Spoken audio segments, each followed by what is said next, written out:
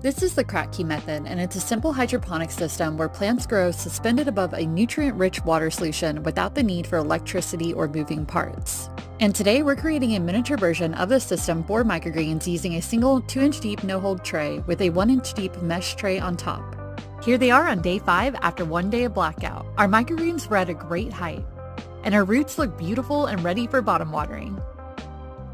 We're using ocean solution as our fertilizer. We mix it in a separate bucket at the ratio of 0.5 ounces per gallon of water before pH bouncing to the 5.5-6.0 range. I added 14 cups of this mixture to my 2-inch tray. Since I want my roots to touch, I did a root drip check to be sure that I added enough water while leaving some breathing space. Now into the light, and let's see how many days we can go without adding any more water. Medium trays and more available on our website.